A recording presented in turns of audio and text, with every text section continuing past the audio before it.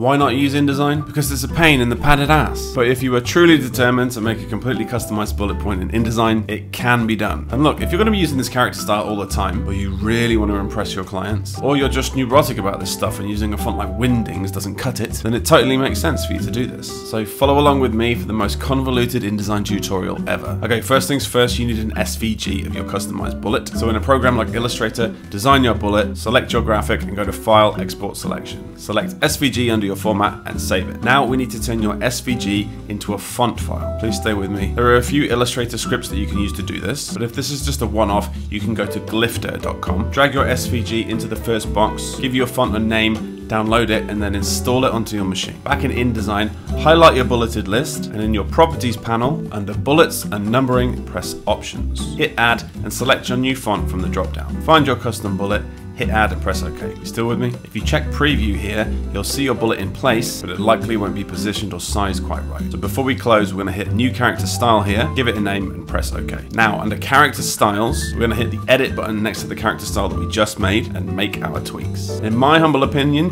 your bullet should align to the baseline of your type and be as tall as the X height. But that's subjective and it totally depends on the shape of your bullet, so you do you. And now you have a completely bespoke bullet to impress your friends, your clients and your lovers.